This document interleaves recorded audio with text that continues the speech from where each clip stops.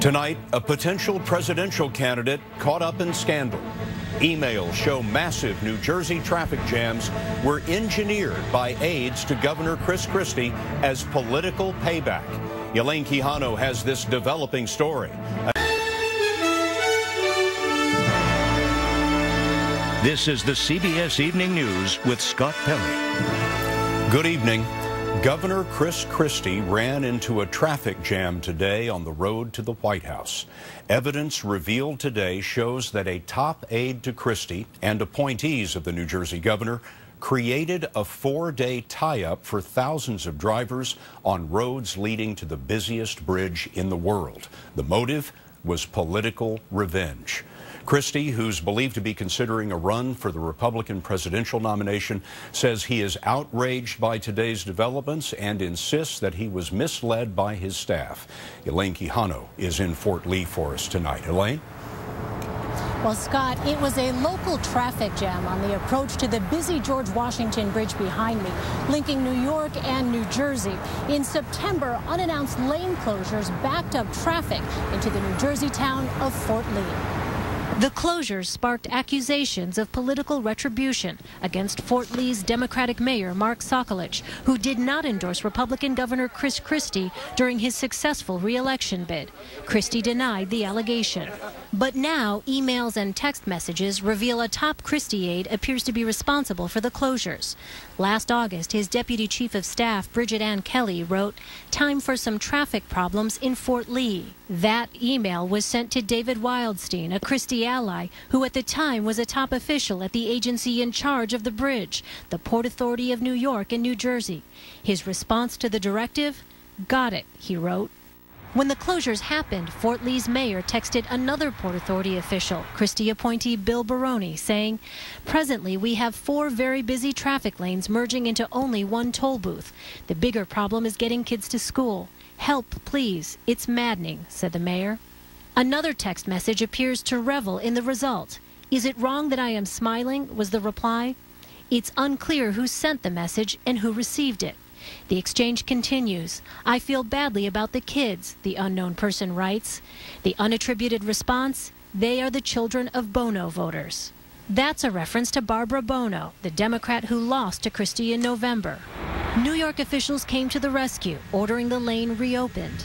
The disclosures come just weeks after Governor Christie said his senior staff denied any involvement. I've made it very clear to everybody on my senior staff that if anyone had any knowledge about this, that they needed to come forward to me and tell me about it, and they've all assured me that they don't.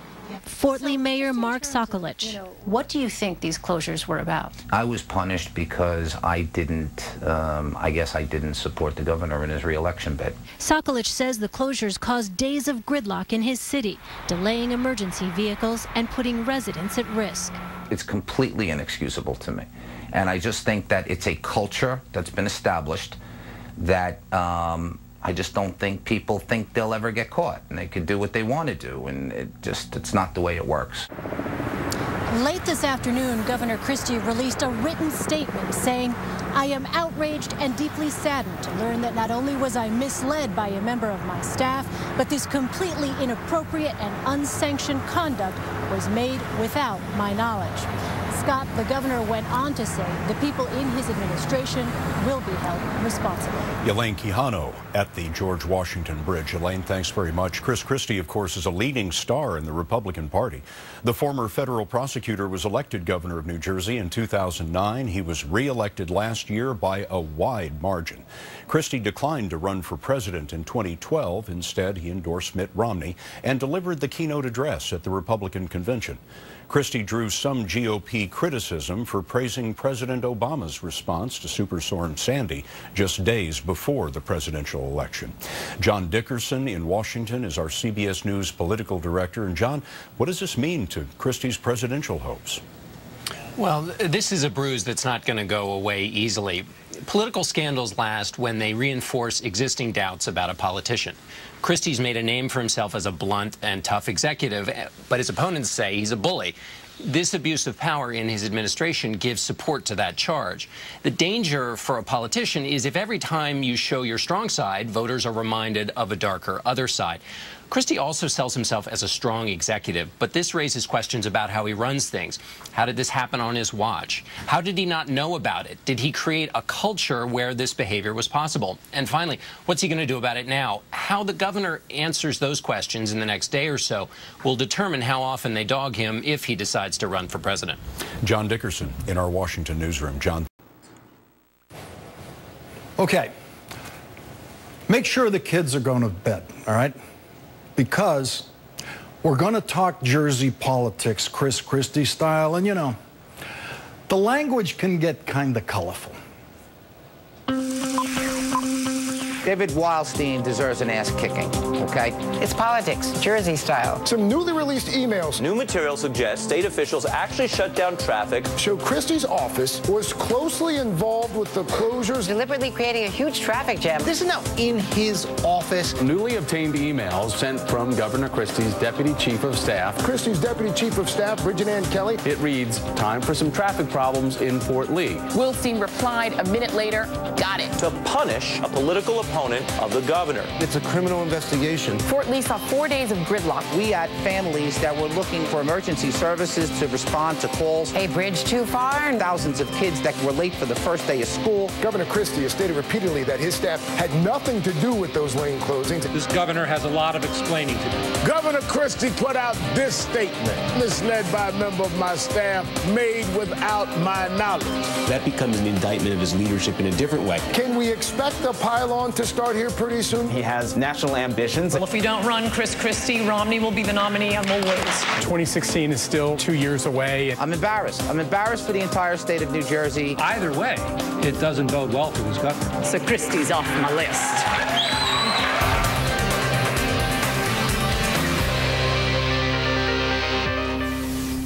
The Bergen Record released newly obtained emails and texts today involving Chris Christie's Deputy Chief of Staff and 2 of his now former top executives at the Port Authority, all pointing to possible political retribution. 3 weeks before the lane closures on the George Washington Bridge, Bridget Ann Kelly, one of 3 deputies on Christie's senior staff, wrote to Port Authority official David Wildstein, "Time for some traffic problems in Fort Lee." Wildstein wrote back, "Got it."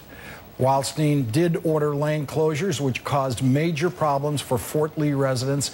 And as the Bergen Record reports tonight, emergency responders were delayed in attending to 4 medical situations, including one in which a 91-year-old woman lay unconscious. That woman later died. The first morning of the lane closures, Fort Lee Mayor Mark Sokolich made numerous calls to Port Authority officials inquiring about what was going on. Bridget Ann Kelly emailed Port Authority Executive Dave Wildstein again. Did he call him back? Wildstein replied, "Radio silence. His name comes right after Mayor Fulop," an apparent reference to Jersey City Mayor Stephen Fulop, who also claims Christie administration retaliated against him because he also did not endorse the governor for re-election. Fort Lee Mayor Sokolich reacted to today's news this way. Don't do me any favors. Don't reach out for me. You need to reach out to the families who were waiting for ambulances taking 3 times longer to get there. You need to reach out to the thousands of families that couldn't get their kids to school. And you need to reach out to my chief fiscal officer and figure out how much this cost Fort Lee so we could get a reimbursement check from Trenton. That's what I think we need to do. David Wildstein deserves an ass kicking, okay? Sorry, there, I said it. Well, I, for one, have a new favorite mayor.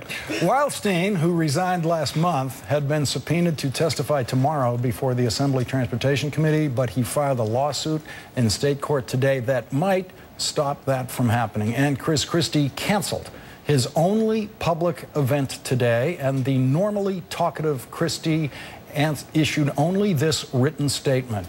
What I've seen today for the first time is unacceptable, and I am outraged and deeply saddened to learn that not only was I misled by a member of my staff, but this completely inappropriate and unsanctioned conduct was made without my knowledge. One thing is clear: this type of behavior is unacceptable, and I will not tolerate it because the people of New Jersey deserve better. This behavior is not representative of me or my administration in any way, and people will be held responsible for their actions. Joining me now, Richard Wolff, MSNBC.com executive editor. New Jersey Democratic State Senator Barbara Buono, who ran against Christie for governor last year, and Hunter Walker, national affairs reporter for Talking Points Memo and this program's senior George Washington Bridge correspondent. Hunter, just to backtrack here on the story, the theory of the case, and it's the stupidest case I've ever heard, is that they were going to retaliate against the mayor of Fort Lee, New Jersey, a Democratic mayor, for not endorsing the Republican governor. As Barbara can tell us, too many Democrats got in line with this Republican governor's reelection. And the way they were going to retaliate was not punish him, but punish New Jersey drivers in cars using the George Washington Bridge who come from all over New Jersey, including people who come from Pennsylvania, people who are driving from all over the... I mean, it's this... The idea that you could punish an individual politician in New Jersey, local politician, by slowing down the George Washington Bridge is insane, but that's what got us here. Right, and you know, there's so many damning revelations from the set of documents this morning that it's really hard to settle on just one. But one quote that I find really interesting is, you know, this all ended when one of Governor Cuomo's appointees on the Port Authority, because this is an interstate agency, became aware of the situation. And in an email to one of Christie's top aides, the guy who ordered these closures, who was Christie's high school classmate, said, New York just gave them their lanes back. We're going to go, quote, appropriately nuts. So I love this idea that in Jersey politics, there's a level of going nuts that's somehow appropriate. So certainly very far from any idea of good government I've heard of. Senator Buono, I want to read you one exchange that they found in these texts. It alludes to the problem. The school buses were having trouble getting through the traffic. And this is a text to Wildstein. Is it wrong that I'm smiling? The recipient of the text message responded to Wildstein. No, Wildstein wrote in response. The person replied to Wildstein, I feel badly about the kids, I guess, meaning the kids on those school buses. To which Wildstein said, they are the children of Buono voters. What's your reaction to that? What kind of a person says that? I have to ask you that, Lawrence. I mean, I'm not surprised. I knew that this was going to lead to Chris Christie back in September, because this is an administration. It's a paramilitary organization. People don't go to the bathroom without asking his permission.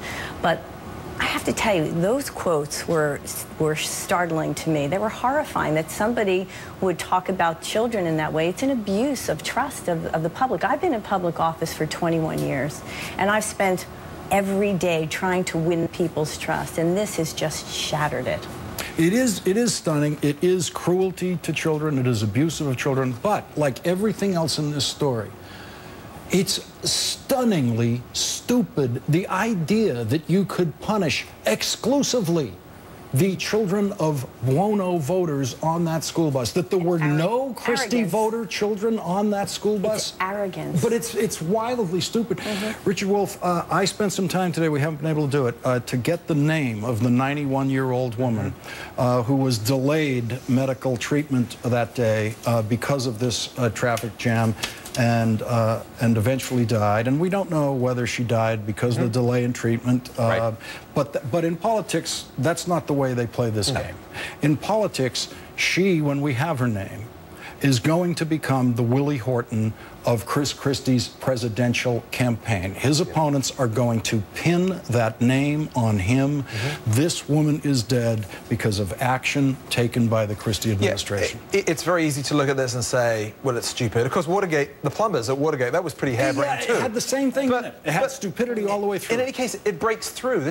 People don't understand about the struggle to lift education standards. They don't understand about state budgets and how do jobs come and go. But they do understand this kind of story. It breaks through all politics. It breaks through the kind of people who only tune in to this kind of network, and it reaches into the late night comedy shows. It's something that people can understand at a very visceral level, not just because they struggle with bridges, but because they understand the importance of emergency vehicles getting through. And remember, Chris Christie was sailing, all due respect, but sailing to re-election. He had his endorsements lined up. This was so far beyond the pale, it was not just stupid, it was unnecessary.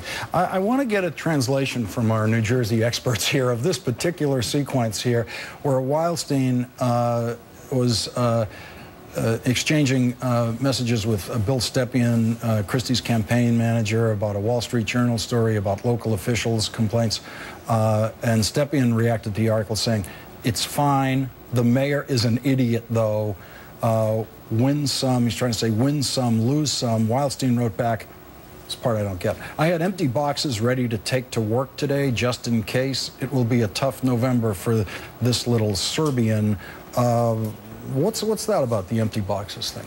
Well, you know, that was some of the initial coverage that was going on in this, when you had Mayor Sokolic of Fort Lee quoted sort of implying that he thought this was punitive in nature. And that was sort of the canary in the mine that let us know this was a problem.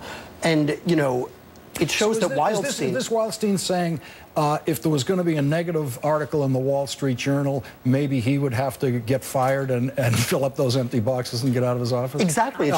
It shows he had the fairly normal response that his job might be in jeopardy. And if Chris Christie and his administration hadn't supported him, as that exchange with the campaign manager shows they did from the get-go, his job might have, and it probably would have anywhere else. Senator Bono, you ran against one of the most talkative governors in the United States of America. I think the most talkative governor. A lot of hot air. Always available to the press about everything. Not a audible sound out of the man today. He's done, as far as we know, nothing about this today. I don't see what, on the basis of this information, prevents him from firing this Kelly publicly today. And he should. And I'm going to tell you something. If he were U.S. Attorney today, he would have conducted an investigation into this already. And that's why I've called on the U.S. Department of Justice to do just that, because there is sufficient evidence to look into the possibility of criminal acts being committed here. I mean, I think it goes beyond a bridge closing. This is an issue of character. This is a governor that has a reputation for utilizing the levers of power to exact political revenge. And this is something that people, not just of New Jersey, but the people of the United States of America need to know about, because he's somebody who wants to lead our nation and be the chief executive and over the largest, the most powerful military force in the world, and he can't be trusted to manage the busiest bridge in the world. Richard Wolff, I've never seen a smoking gun like it, and this Miss Kelly's thing that begins with, "It looks like we need to close the bridge today," that one, she works for him directly, completely fireable by him in the instant. Why she is still employed tonight is beyond my wildest dreams. Tomorrow, it seems to me, Chris Christie's political career hangs in the balance tomorrow by what action he will take. People can say around the country, it's a traffic jam, it's not a big deal. Well, when they see the 30-second commercials about the 91-year-old woman in the presidential campaign, they'll think it's a big deal. But also, it's all entirely now about what does this decisive man do, this tough-talking, quick-acting, decisive man. He couldn't figure out what to do today, and he had more than 12 hours to figure that out. See, Lawrence, I take issue with that. I think it depends, really. People need to know what this governor knew and when he knew it. That too.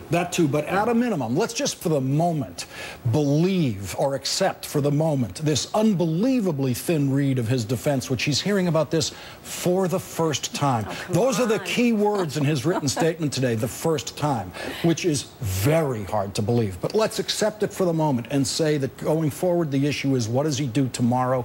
What does he have to do tomorrow? And what time does he have to do it? How many hours can he let go by? It's already too late. For the crisis management, look, you can be shocked that there's gambling in Casablanca, but if your reputation is that you are a great manager, if your reputation is that you can reach across the party divide, and you're out there punishing Democrats who are not just Democrats, they just refuse to endorse you, then your two pillars of your entire reputation have just crumbled. So reaction to the crisis is one thing, but how do you repair your reputation? That's much harder. Richard Wolff, Senator Barbara Buono, and Hunter Walker, thank you all for joining me tonight.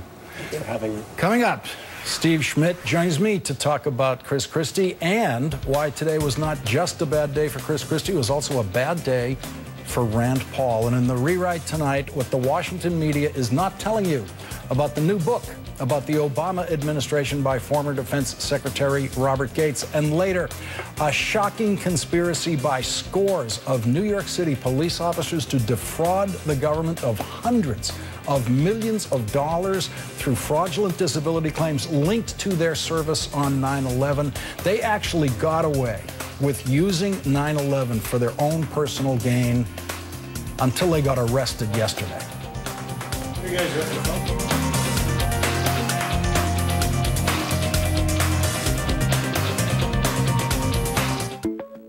Here's a question for